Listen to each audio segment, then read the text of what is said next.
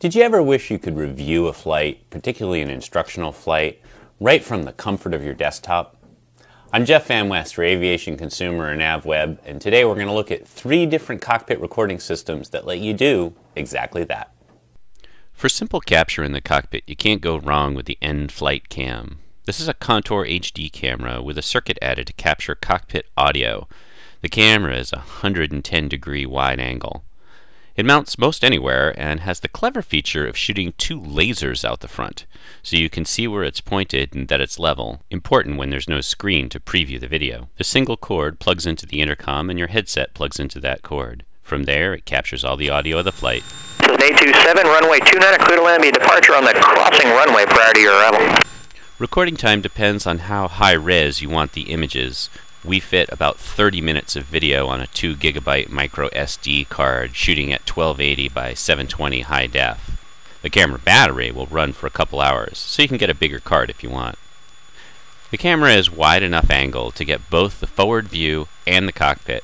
However, dealing with the different brightnesses of the 2 scenes meant sometimes the outside was washed out or the inside was too dark to see. But the cabin audio was plenty clear to pick up all the inflections of a smart-mouthed flight instructor. He's gonna overshoot. All part of the plan. Yeah, didn't lead it enough. Lead it enough. I thought I let it too much. No, didn't lead it enough with the wind. We got a little tailwind there, don't we? The camera is available online through outlets like Sporties, who lent us this one, that they use in their flight training program. Comes in handy when somebody makes a particularly good crosswind landing. Oh yeah, that'll work. The camera is $399 or $499 with a new GPS chip built in. More information is available at nflightcam.com. A far more comprehensive recorder is available from Flyvy. This system uses a netbook computer and 2 cameras, one in the cabin to record the panel and the pilots, and a second on the glare shield for an unobstructed forward view and no conflict on the image exposure settings. The cameras, an external GPS, and cabin audio all feed into the netbook. It's well marked, but it's rather a rat's nest of cables. You wouldn't want to take the Flyvy in and out of the cockpit every flight. There's a preview mode on the netbook that lets you aim the cameras. Once you've got that set, you can close the netbook and find a place for it. It starts recording automatically when the aircraft starts moving. Flights are recorded onto an SD card and played back onto a desktop computer in a web browser. Windows only, however.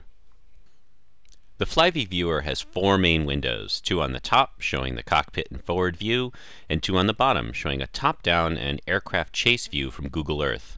There's a timeline so you can zip to any point in the flight and play back the cameras, Google Earth, and cabin audio. Here's that same crosswind landing again. Oh yeah, that'll work. For instructional purposes, Flyvy lets you tag parts of the flight to find them quickly during a later review. Here's a power-off stall with a bit too aggressive a recovery. And you recover straight ahead to a clean configuration. JetBlue 602, turn left heading 090. Left heading 090, JetBlue 602. The video can be paused. A tag can be chosen by color, red for, well, might need some work. And then the tag can be named to be found and analyzed later, without all the noise and fury of the cockpit. The tags appear in the Google Earth view as well, along with their color code, so you can see the good points of the flight too. You don't even need to pause the video as you mark it up, which makes it a bit faster to review. There you go. As they come out, the plane will speed up. Flyvy also has an app for the iPhone that uses the internal camera to record flights, as well as cabin audio. During the flight, you can quickly mark the same kinds of tags. The flights can be played back on the iPhone or on a special viewer. Flyvy isn't cheap. The equipment is just shy of $2,000 and you need to pay $290 a year for access to the browser-based viewer. The iPhone app is free, but if you want to watch it on anything other than the phone, it's $98 a year. The windshield mount that you saw and the cable to record cockpit audio for the iPhone is $60. You can find out more at www.flyvy.com. Y-Flight has no camera. It uses a reworked Linux cell phone to record GPS position and cabin audio. Once it's installed in the aircraft, the functions are totally automatic. It starts recording when the master goes on and stops when the master goes off. It uses built-in Wi-Fi to automatically upload the recorded flight to Y-Flight servers, where you can later log in and view it. The entire flight is recorded with playback using Google Earth. It has a few neat tricks, including calculating engine RPM based on ambient cabin audio and showing the nearest METAR, so you can actually see what the crosswind likely was. Y-Flight was specifically developed to alert flight schools or aircraft owners to illicit flight activities. The server will email an alert if the aircraft lands or does a low pass where it shouldn't. The owner can then log in and see exactly where the aircraft was and what people were saying at the time.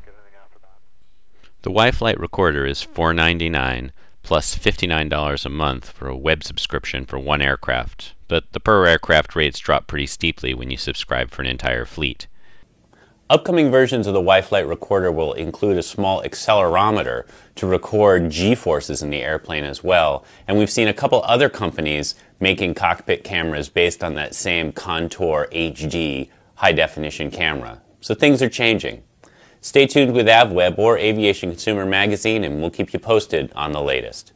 I'm Jeff Van West for Aviation Consumer and AvWeb. Thanks for watching.